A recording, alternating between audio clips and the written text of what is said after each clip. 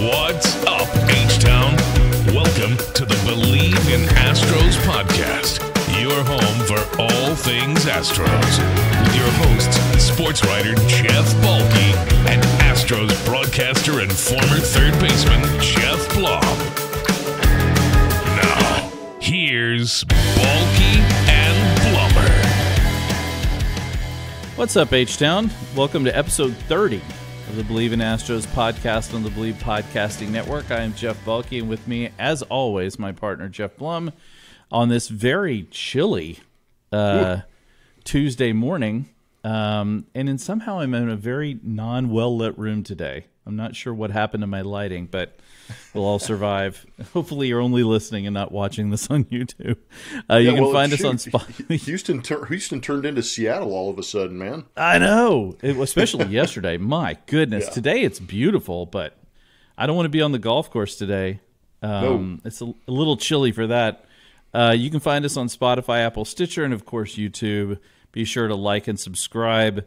Blummer, you were, speaking of golf, you were out at the old, is it still called the Houston Open, or is it now I know got a sponsor. There it is, Houston Open. Nice. Oh, yeah. No, they've got a great logo. T-shirt. Yeah, Cadence Bank was a sponsor. It was a blast over the weekend. You had that tiny microphone going, which was excellent. Yeah. If you go to the Cadence Bank Houston Open Instagram and Twitter feeds, you'll find quick 30-second videos where I was chasing people around with this itty-bitty microphone. Asking people to do their best Shooter McGavin. Yeah. I saw that. That was pretty good. What's your best golf? Okay, we should ask you, what is your favorite golf movie? You know what's crazy? Legend of Bagger Vance, for whatever, I don't know if I'm sentimental, emotional, whatever it is. I mean, obviously the Caddyshacks and the Happy Gilmores give me a great laugh, and I can quote them for days. But at the same time, if Legend of Bagger Vance is on, for some reason I watch it. It just sucks me in every single time. That's a tremendous movie. I love that movie. I might put in my 2 cents for Tin Cup just because I think it's there's nothing better than that where he keeps hitting the same shot over and over and keeps missing. But yeah, I'm with you. I think Bagger Vance is a really good, I think very underrated, probably because it is a little sentimental. It's the same vibe as like The Natural, something like that. It's got that same kind of vibe. I'm with you on that. All right, a word for our sponsor, Bet Online. Basketball is back. Bet Online remains your number one source for all sports betting needs this season. Again, if you're going over-under for the Rockets this year, which is set at 23.5, I might consider the under at this point. Just saying. When the Texans and Rockets have combined for 3 wins, that's probably not a good sign. Speaking of over-under, don't take the Texans for more than about 3 or 4 wins either. You'll always find the latest odds, team matchup info, player news, and game trends at BetOnline. And as your continued source for all sports wagering information, BetOnline features live betting, free contests, and giveaways all season long. Always the fastest and easiest way to bet on all your favorite sports and events, whether that's NFL, NBA, NHL, MMA, tennis, boxing, or golf. Head to betonline.ag to join and receive your 50% welcome bonus with your first deposit. Make sure to use promo code BLEAV to receive your rewards. BetOnline, where the game starts. All right, Blummer, let's get right into this. James Click out as GM, along with Scott Powers, the assistant.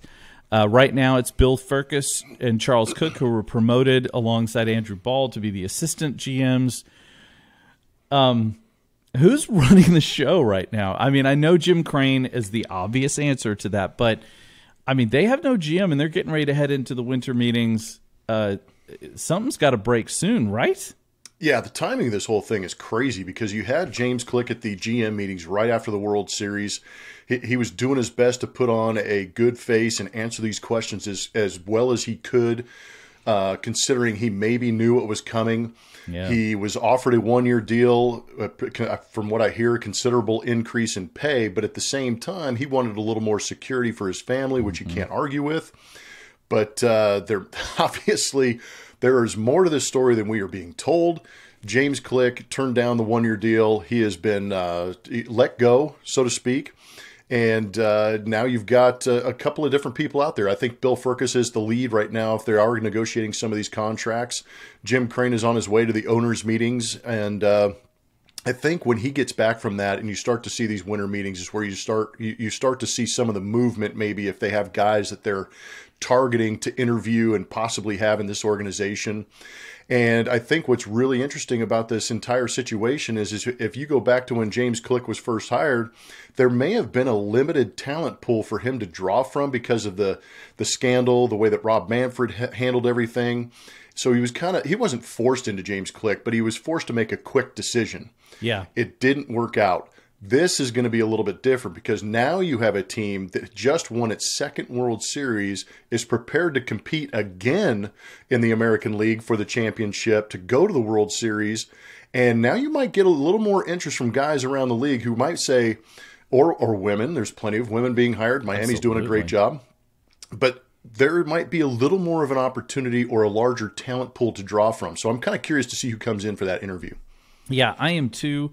I know there's been some talk that maybe some of the GMs are a little upset about how this all went down. Some of them are feeling a little butthurt about it, which is whatever. Click, I had an old boss who used to say when somebody would leave that they quit, got fired. And I feel like that's the circumstance here. He was sort of quit, sort of got fired. There was sort of I think you're right. I think there was a limited pool to pull from. Jim Crane had to make a quick decision. The truth is that it's not Click. He has not been a bad GM. He hasn't been a good GM either. He's just been fine.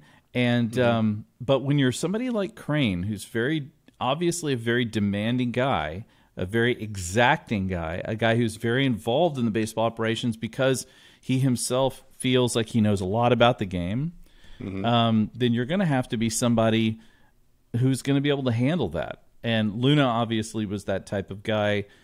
I just wonder who's going to be on their GM search radar at this point. I know that like we've talked about the David Stearns and David Stearns, is that right? Yeah, you're right. Yeah, because it sounds like the old NBA commissioner. Exactly, David Stern, not David Stearns, not David Stern. That's the difference between this. David Stern is passed away a couple of years ago. David Stearns is with the Brewers. I know we've talked about that. He has said he's staying put. I've read that the Mets are interested in possibly trying to go after him as well. It's going to be real interesting. Are you any thoughts on where they might go with this, or is it just kind of up in the air at this point? It is, and I think it could be David Stearns obviously carries a little more name equity or experience just because he came up with the Astros in the Jeff Luhnow era and then moved on to the Milwaukee Brewers really quickly to get the opportunity to become a GM of the Milwaukee Brewers. Did a great job over there.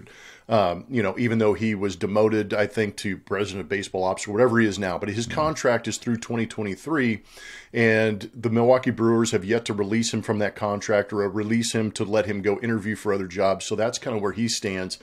But he's kind of that first experience choice. He's got experience inside the Astros organization, obviously has that relationship with Jim Crane.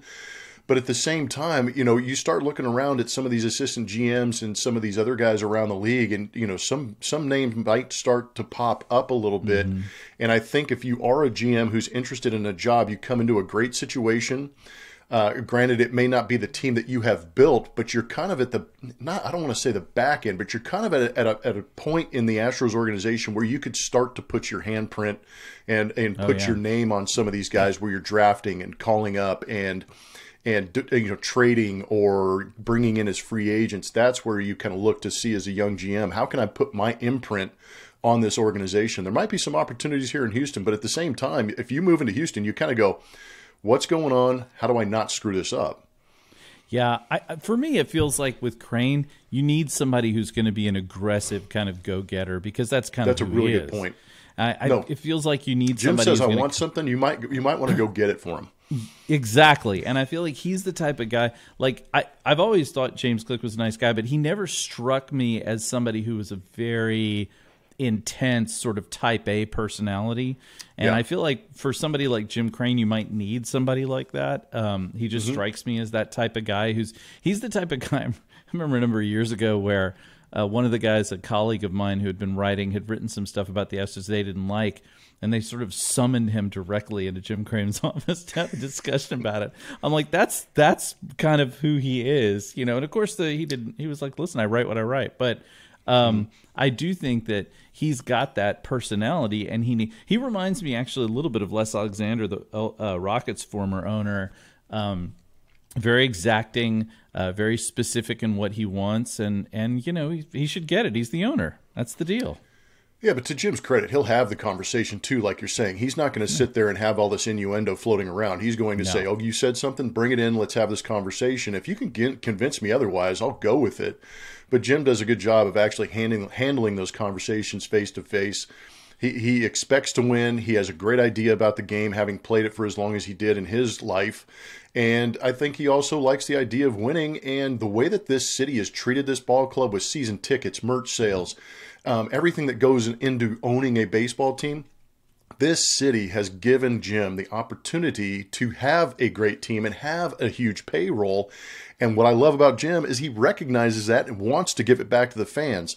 And that's where I think, you know, he was with James Click. And like you said, James might be, I don't know if he is, but I know he's a brilliant mind, because I've had conversations with him about scouting. He brought a lot of these scouts back, which I enjoyed, because you do need eyes on these guys. But he just didn't have that killer instinct to go out there and make that gutsy move. You know, that gunslinger, the old, you know, rest in peace, Kevin Towers, that Kevin Towers idea of, okay, we're going to go get that guy. I'm not going to think about it. We're going to make the move, and we're going to see what happens, kind of thing. Yeah, I agree with you. I think that's what Jim Crane wants, which makes sense. And but on one positive note, Joe Espada, bench coach, is back, which is Omar great. Too. Honestly, let's. Espada, it's potentially he could be the heir apparent. I mean, he's had interviews with other teams. He's obviously been great, especially for the infield. I mean, you see what he did with Jeremy Pena and how much he changed Yuli Gurriel as a first baseman. I mean, the Astros had multiple Gold Glove Award winners in the infield, so he's been great with that. Seems like a really good guy to get back to help with, Dusty with another season. Yeah, this is where I get a little biased, because I am a huge Joe Espada fan. When A.J. Hinch brought him in as the bench coach, this is when I got to know Joe a little bit better, hanging around the ball club and talking to him. But what an unbelievable mind, and his ability to adapt to situations. You got to remember that Joe comes from Miami, where a team that was really young, struggled, had to go out there and play good baseball in order to win. He taught them how to do that. Then he moves to New York, and he's their third base coach. For the New York Yankees on the biggest stage on the planet, competing up there, taking them to the playoffs and things like that as a third base coach. So he's got a lot of varied experience as far as coaching is concerned. And then AJ brought him in as that bench coach, and now he's the bench coach for Dusty Baker. And I think one of the quotes that Dusty had when he re-signed was, I get to do a lot of talking, a lot of in-game, strategics and ideas and things like that. But all of the heavy lifting is with my coaches. And Joe Espada is that guy that has a work ethic like I've never seen, because he works so well with these guys. But I love the fact that he's bilingual. So the manager is usually the guy that's out front. He's the front man of the band, speaks to the media, usually has the cameras on him. But you need that bench coach that is willing to be the bad guy every once in a while. You need that bench coach that's willing to go down there and give guys some good advice, or maybe reprimand them a little bit. And Joe is that guy. Joe is a wonderful communicator. Like I said, bilingual, so he adapts to the Latin players in there, then the English-speaking players, and he's garnered a lot of respect. But to your point, he's got a couple of Gold Glove shortstops in Carlos Correa and Jeremy Pena, and his reputation is great. But he is highly, highly valued in that dugout, both to us as fans and as media members, and also as a guy who's in that dugout fighting for his players. Yeah, I think it's just a great. I've never had a chance to interview him, but everything that I've heard about him is just that he is absolutely fantastic at keeping a tight lid on that clubhouse and in that dugout, and that he's one of the guys that really helps keep that whole thing together.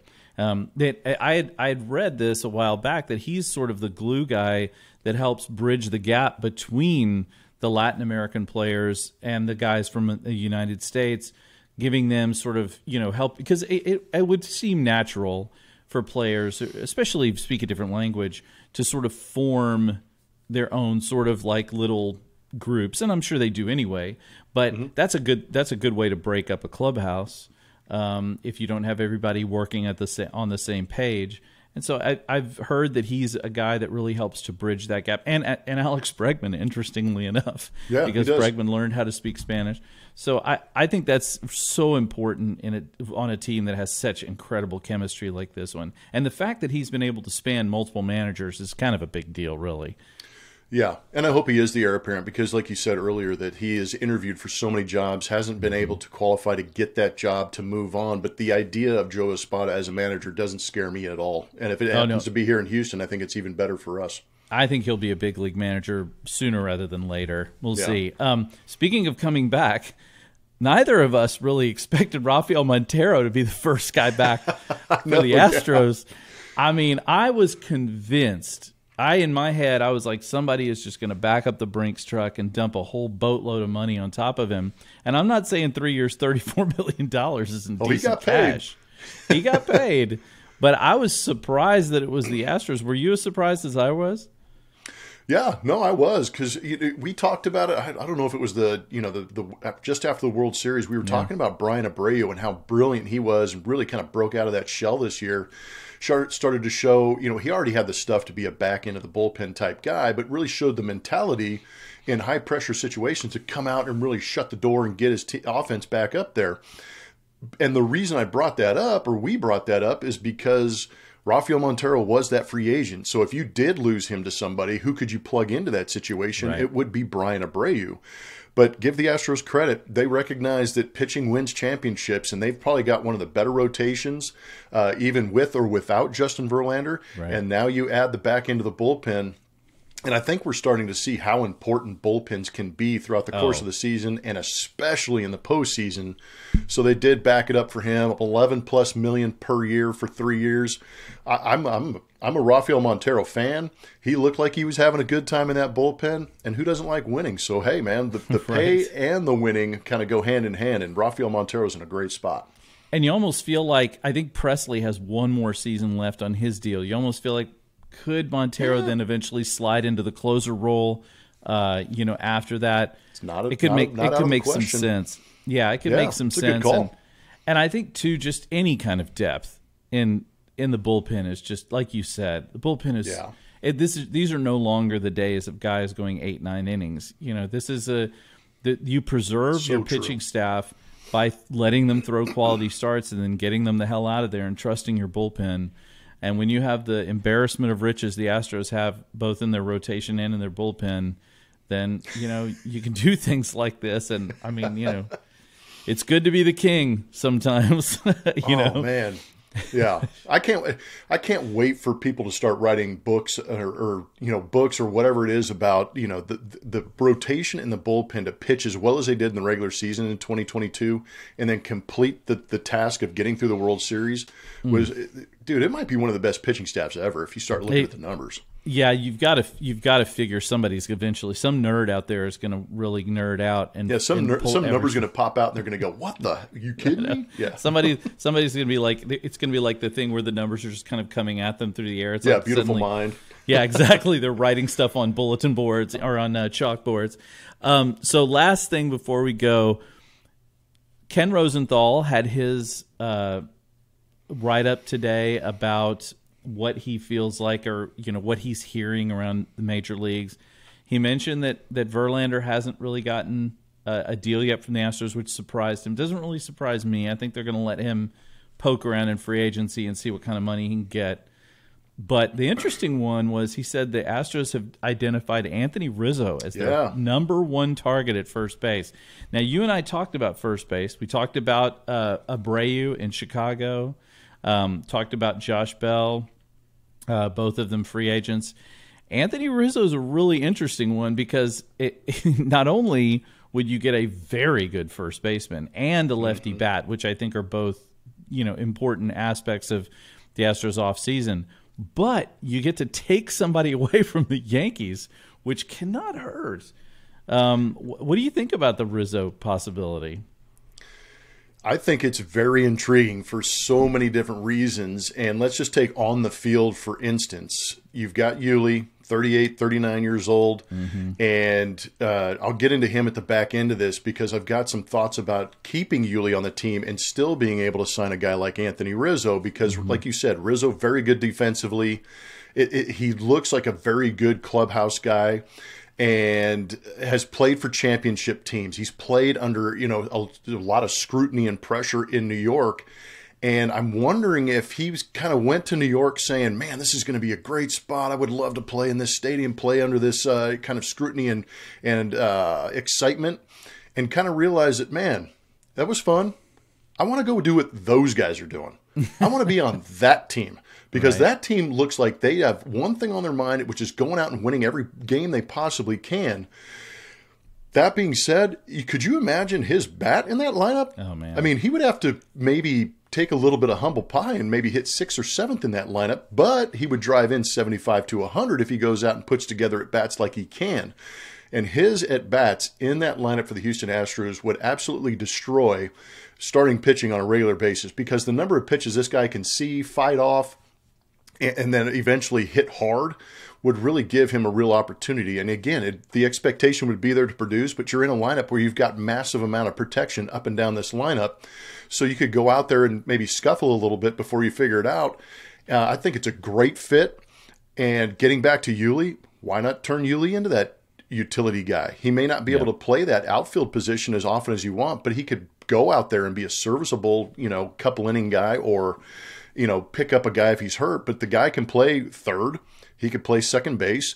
Obviously plays a very good first base, but it would give you a lefty-righty matchup too with Anthony Rizzo. If Rizzo's having a tough time against a particular lefty, guess who I bring in? Yuli Gurriel, and you don't lose much. That's kind of where I stand with Anthony Rizzo. I think it's a very intriguing opportunity to bring that guy in. Yeah, I think that would be a huge maneuver for the Astros. Because, again, you're getting all of the things that you really want. You're keeping the defense at first base that Yuli has been so good at. You're putting a guy in the lineup with a lefty bat that has power. You're also putting a lefty bat in, a guy who tends to pull when they're taking away the shift. And so you're giving a guy who can hit left-handed another opportunity. And then when you look at it, too, Rizzo's a guy who can DH some. You can swap him around and let him DH, and it's another flexible piece. And that's another thing I think the Astros have done that's not been talked about enough, and that is they have really played to flexibility. They have a number of guys on this team that can play different positions. Now, they're not going to move Jeremy Pena and Jose Altuve around and Alex Bregman and stuff like that, but they have guys on this team who can move around in the outfield, who can DH a bit, who can, and they give guys rest that way. And I think that's something that the Astros have been very good at. And boy, Rizzo, can you imagine how good that bat would look in the lineup come postseason? Yeah. And you know what?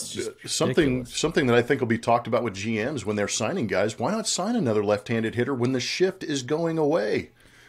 Exactly. No shift. I mean, the rules are going to be fascinating next year. I'm dying. I'm actually so excited about getting to spring training for no other reason than to watch how crazy the pitch clock is going to make things. I cannot wait to see some of the insanity that is going to come into play with that pitch clock. I mean, it's not going to happen all the time, but there are going to be moments where guys are going to be scrambling with the pitchers are going to be scrambling. I don't know if you've heard this, but I heard something that hitters have to be in the box within 8 seconds. Yes, I heard that. That's insane. That's a tiny little rule that nobody really I think that might be the bigger impact. Well, who is it that my I think it's my brother-in-law was talking about how, or no, it's my friend Frank. He can tell exactly what everybody's going to do when they get in the box. He's got their routines down. He's got their routines down. He's got their routines down. What about Kyle Tucker? That's it. That's the one I'm thinking of. He's got to rub his hands together. Doesn't even have batting gloves, and he takes forever. He's got to kick the thing like 3 or 4 times in a row just to get it bat. Just get it exactly right. It's like he's like, I know. I'm wondering how it's not. That was not 8 seconds. I mean, I'm looking forward to that chaos. I'll be honest with you. That's going to be super fun. All right, thanks everybody for joining us. Blummer, any final thoughts? We're going to be back on Friday. What you got going this week? Anything exciting? Oh, nothing. I actually have nothing, and I might be looking forward to it. It's crazy. The World Series went right into the Houston Open. Could barely take a breather. My wife had a gala for her charity, and then this weekend, I think Friday night, we actually have the Astros Black Tie Gala, which will be a lot of fun. So that may be the only thing that I'm looking forward to. And my daughter's coming home next weekend for Thanksgiving break. So just a little personal note that we're going to get the family unit back together. But that's great. I continue to look forward to being on with you and doing this podcast, man. It's been going really good, and I can't thank the fans enough. I was at an event last night that we did. TK and Jim and I we had an event last night that we went to, and I had several people come up to me and go, "Hey man, that podcast is going really good." So credit to you, awesome. Balky, for making this happen. Hey, thanks, man. I've appreciated it too. It's really been fun. I'd done a little bit of podcasting, a little bit of radio and stuff before, but this is the most enjoyable for sure. By far, with a bull, and I can't thank people enough for listening. I've gotten so much good feedback from people. I was at a funeral this weekend. Not the most happy place to be, obviously, but yet I had multiple people come up to me and say, "Hey, really good podcast." I'm thinking, wow. All right, that'll cheer me up a little bit, And I feel like there's been really, and of course anybody who's listening, thank you so much for listening and subscribing. It's fantastic to have you. We're going to be obviously churning this thing out all off season. There's going to be a lot of crazy stuff happen this off season simply because it's so short. The Astros have the shortest offseason. It's incredibly abbreviated. You are correct. Yeah, the Astros going to heat up quick. Right. The Astros and Phillies have a short offseason. And so before you know it, look, February pitchers and catchers are going to start reporting, and that's not that far off. So there's going to be a very steep and quick heating up of the hot stove, as you mentioned, Blummer. And so just, stick with us and keep listening. Stay tuned. Thanks so much to our sponsor, Bet Online. And obviously like and subscribe and keep hanging in there with us. We will be back on Friday. Thanks so much. Go Astros.